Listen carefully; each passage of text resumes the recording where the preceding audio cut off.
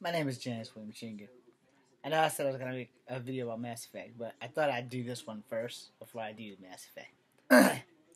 Alright, so apparently Donald Trump has got something going on that we aren't supposed to know as citizens of the United States of America because he keeps throwing Obama under the bus.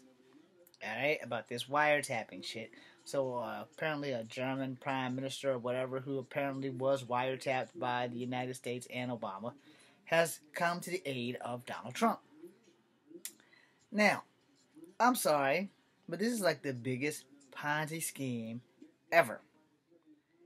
If you got something that you want to have from our people, then maybe you shouldn't have became the president, because I do believe that there have been many scandals in the White House, from my favorite president, Bill Clinton, to presidents before my time, like Richard Nixon and Jimmy Carter.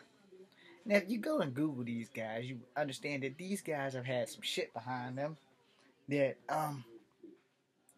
borderline could have been considered treason, you know.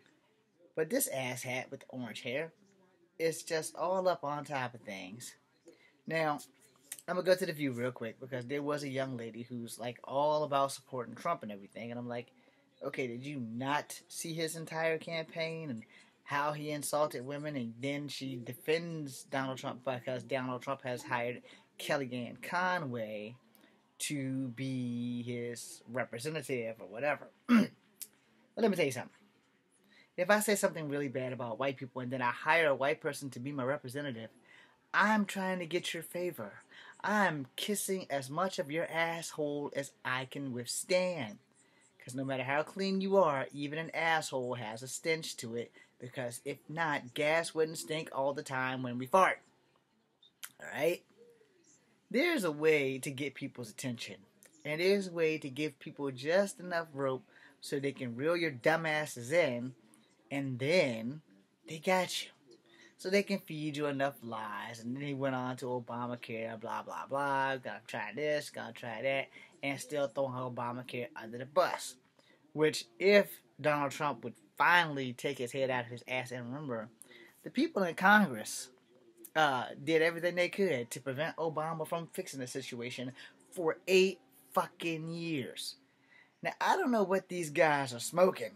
Because clearly, they're letting you fucking be blatantly racist in front of everybody. They're letting you do whatever the fuck you want, say whatever the fuck you want, be offensive to everyone, but there's just one little bit of problem you got there. You want to take shit to the Supreme Court? Well, most of the Supreme Court justices are probably not going to let you overrule shit, because even though you have the highest power in the land, you don't have any higher power than the Supreme Court. They can shut down everyone. So within that, you people who supported Donald Trump and everything, I don't hate you for supporting Donald Trump. I just want to know, how much crack did you put in everybody who followed you and this guy's drink? I'm James Williams Jr. This is Kung Fu Habit number 2, B, C, and U.